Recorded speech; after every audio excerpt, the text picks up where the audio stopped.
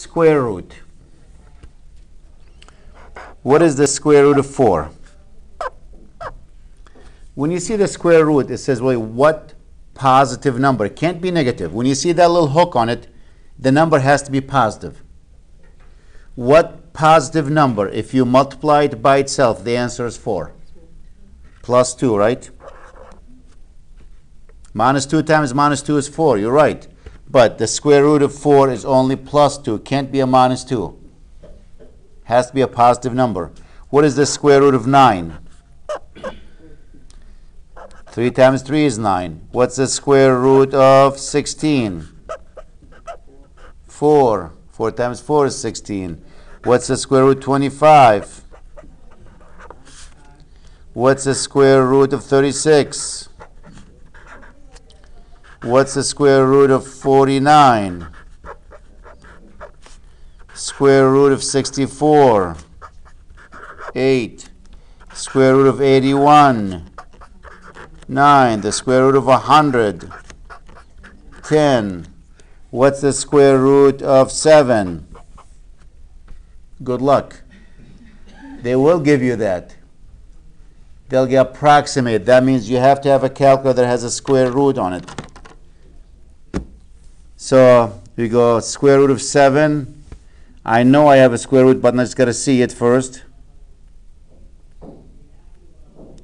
It's probably looking at me. I just don't see it on this. Oh, I see it. Right here. It's in blue, so I got to hit the 2 keys here to get to it. See the square root? I go, what's the square root of 7? Close the parentheses. Equals. Oh, 2.646.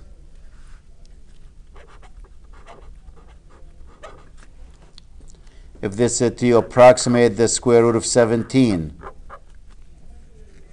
I can't think of a number if you multiply it by itself, the answer is 17. So we have to go to the square root of 17. 4.123. I'm rounding, but notice if I take 4.123 and multiply it by itself, I should be very close to 17. Ready for that? 16.999. Because I'm rounding the answer. If I take 2.646 and I square it or multiply it by itself, it should be very close to 7. 7.001. So when they ask you to approximate the square root, you don't have any other option but to use a calculator. These numbers, we know most of them.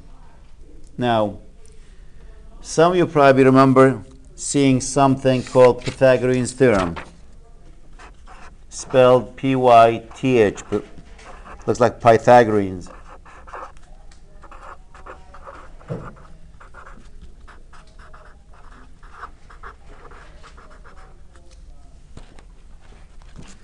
And the Pythagorean theorem or Pythagorean theorem says if you have a right triangle, right means one angle is 90 degrees. The side that's opposite to that angle, we're going to call it C.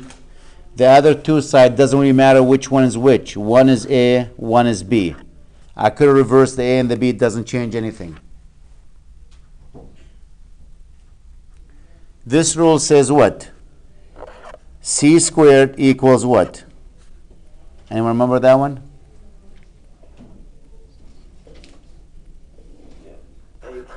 A squared plus B squared. That's only true if you have a 90-degree angle. Only. The only time this one square will equal this one square plus that one when you have a 90-degree angle. C is the hypotenuse, correct. So guess what?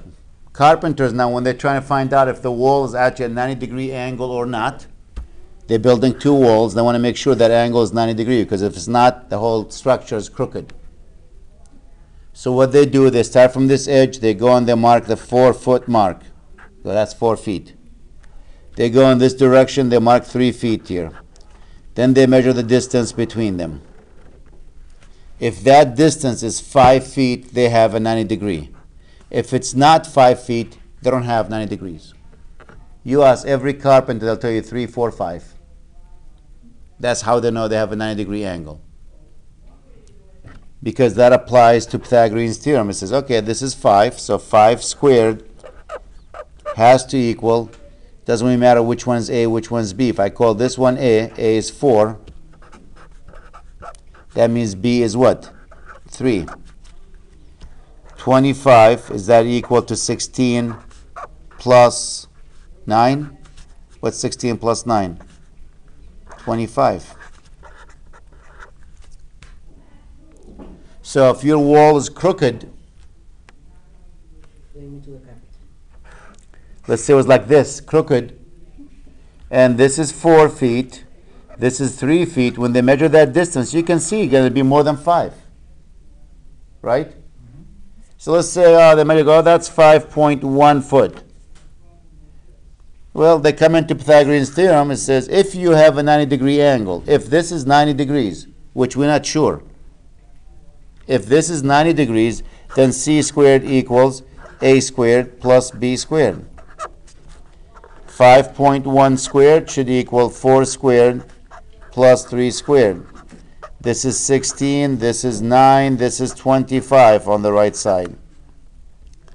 Let's look at the left side. What's 5.1 when you square it?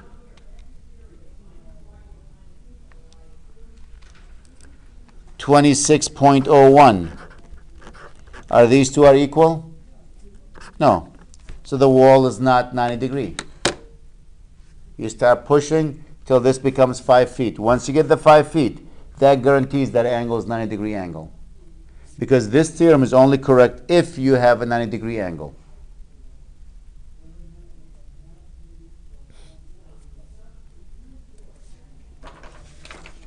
We use Pythagorean theorem all the time. I always tell the same story because that happened to me. In 1996, I wanted to side my house. My father-in-law at that time said, you know, I have a friend of mine who does siding. He can help you do it. You don't have to pay somebody to do it. Sounds good.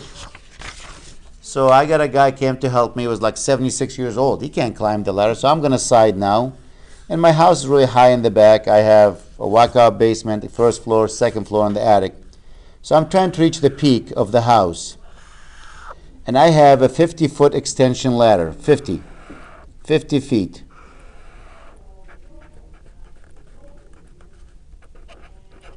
And I had it almost like 4 feet from the base of the house, which is not too far. So it's not really stable. Like if you lean backward, you will tip backward.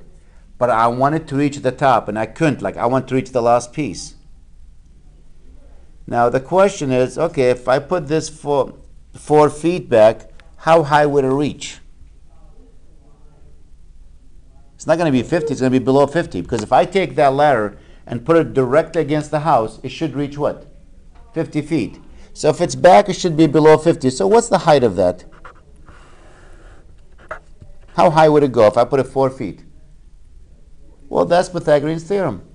Now, I know what you're thinking. You go, well, probably 50 minus 4, which is what? 46? Not even close. C squared equals what? A squared plus B squared. C is 50. A is 4.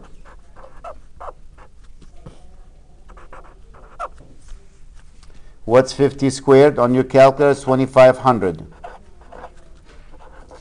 What is 4 squared? 16.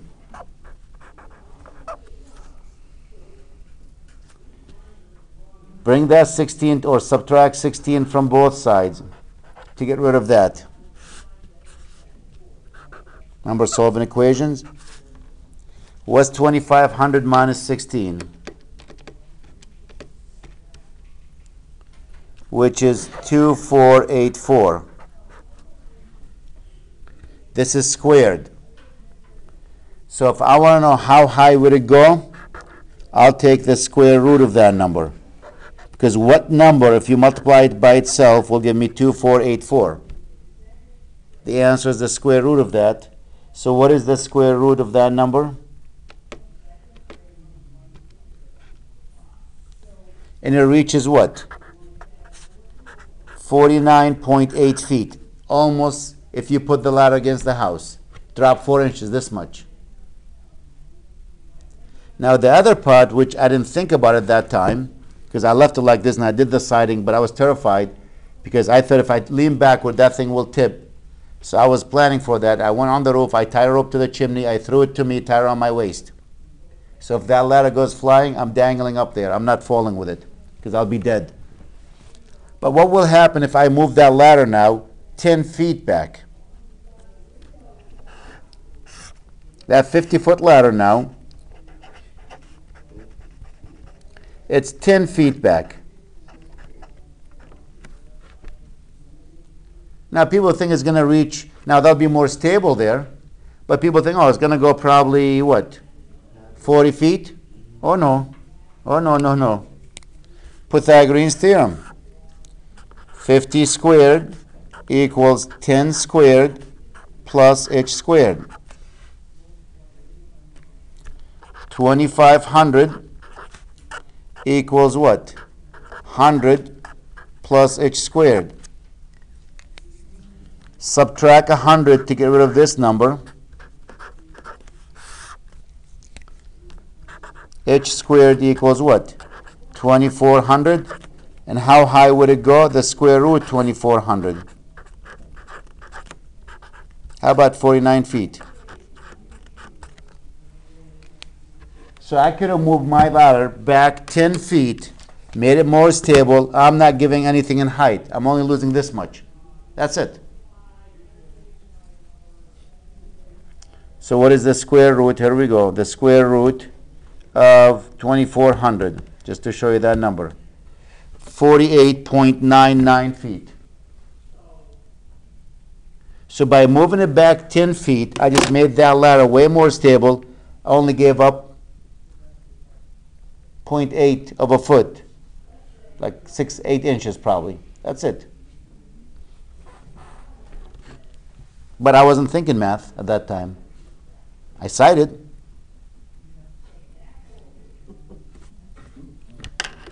But if I use my math, you know, I could have been, my kids could have been orphaned just because I wasn't thinking. You can use that for baseball. You can use it for any shape there. I'll do one more example on that. You have a Christmas tree. You decide you're going to put a Christmas tree in your yard.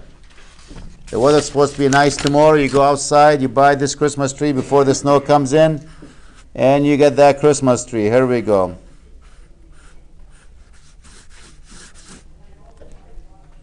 And you want to make sure now that tree doesn't go blowing in the wind. You're going to tie a rope to the top of it. So you measure the height of the tree. You go from the center to the top. Let's say right here you're going to tie the rope. That's 6 feet tall. And you're going to tie a rope. It's going to go right here, which is like, let's say, 10 feet away from it. From this end to that end. And you're going to do the same thing on that end. So what is the length of that rope that you need to buy, each side? How long each side will have to be that you can tie it or attach it 6 feet to the tree and 10 feet away from the tree? 4 feet. How many? 4 feet. How can it be 4? 4 won't even reach the bottom, right? The whole height is 6 feet. So you need 6 feet just to touch the ground if you just let it go straight down. So it has to be way more than 6 feet.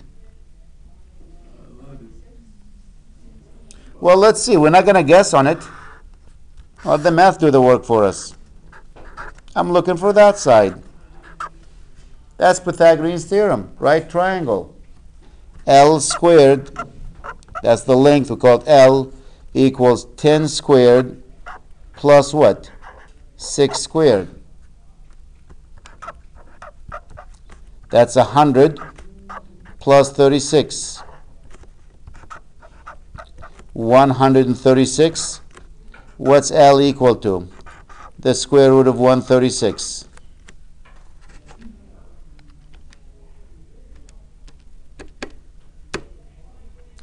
$11.7 feet. Maybe you want to add an extra foot so you can tie a knot here and tie a knot here.